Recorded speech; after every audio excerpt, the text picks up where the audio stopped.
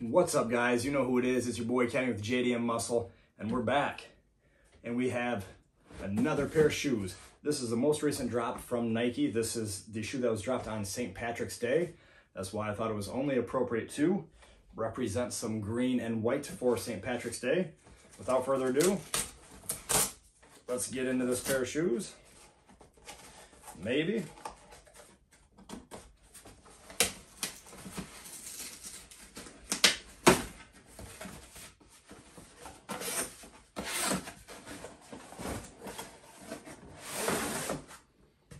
All right, guys, so an orange and white Nike box. Come up close and let's check these out. All right, guys, like always, this is a brand new pair of shoes for me. I've never seen this pair. Like always, I like to show you guys at the same time as me. Boom, there we go.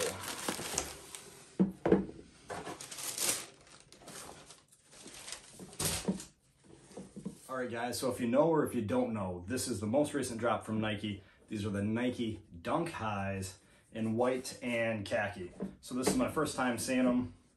And guys, these are sharp. Camera's not gonna do justice, but for a pair of shoes, I really like this Dunk High. The colors, I think, blend really well together.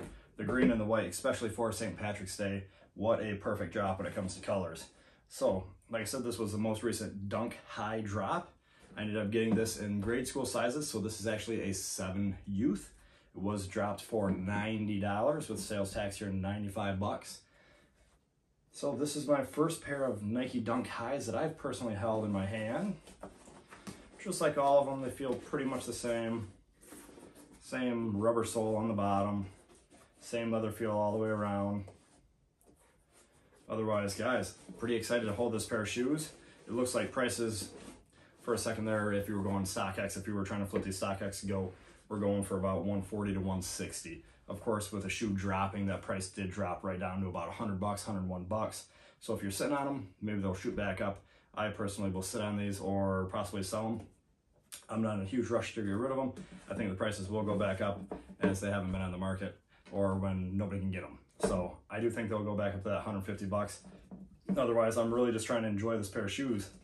This is not my size. Like I said, 7 youth. I think it's a sharp looking pair of shoes. I don't know, I really like this. I've never really been a fan of green shoes, but this green and white really blends well. Got that Nike swoosh sign going all the way around. I just think it's a real sharp shoe. You know, it's got that typical pull tongue on it. Nothing special on the inside on this one. But of course, like always, I'll post pictures at the end all the way around so you guys can see them a little bit better. Otherwise, like always, guys, subscribe, comment, like. I'm enjoying the feedback from you guys, slowly getting a little bit better. So like always, please leave me some messages. Let me know what you think. If you hate the video, tell me that too, I guess. Otherwise, this was the video for today. And until next time, guys, peace out.